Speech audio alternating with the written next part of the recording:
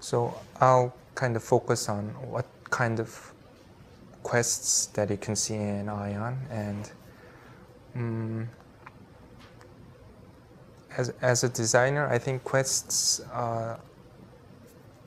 has two functions within the game, and one of them is storytelling, obviously, and another is giving very definite goals for players to achieve in short amount of time. At its core, MMORPGs is all about having goals and overcoming obstacles to reach that goal. And when you reach that goal, you get a reward, and then you get another challenge. And I think the biggest cycle for that is leveling up. You have to battle so much monsters to get so much experience to reach a certain level, and when you reach that level, you get more powerful, you get more new skills, and you have your stats increase. So that's kind of the reward for leveling up. This is kind of a long-term goal. It takes many hours or several days when you reach higher levels, but you need to have more goals in between them. And I think quests act as those in-between goals that players can really set their eyes on for maybe for the next 30 minutes or 1 hour, I'll complete these quests.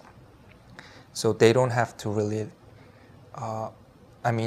they have at the back of their mind that they have to level up and become more powerful. That's their most obvious and most driving goal, but they have something really immediate that they can look forward to. So I think having those small goals and small rewards in between those big cycle of leveling up and reaching your big goals, it's very important to have a lot of quests. We want to have as many quests as possible, so it will be possible to level up just by doing quests. Once you complete all these small objectives, if you look back, you've also leveled up, and so it won't feel as you have to spend a lot of time to just get to a certain level. The second part of quests is, I think, about storytelling, and because I think it's a really good format within an RPG to tell stories with players, is because it has a very good structure. Someone asks for help and you do something for them, and then they are grateful, and it has kind of a closure. So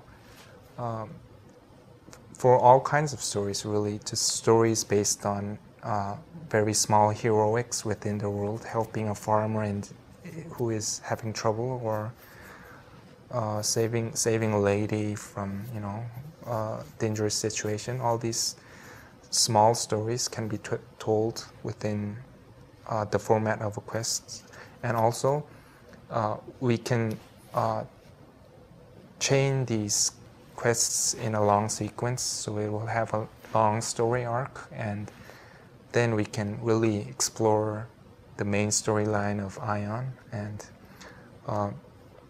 we kind of divided those two so we have campaign quests, and we have just normal quests. And normal quests don't have a really big story arc. It's just kind of everyday stuff that happens in the towns, villages, and maybe some of them have 3 or 4 connecting quests that have a short story, but the really big bulk of the storytelling is done in the campaign quests, which is about the war between 3 races, and also the process of your PC becoming more and more powerful and realizing his potential and becoming a really heroic being within the world.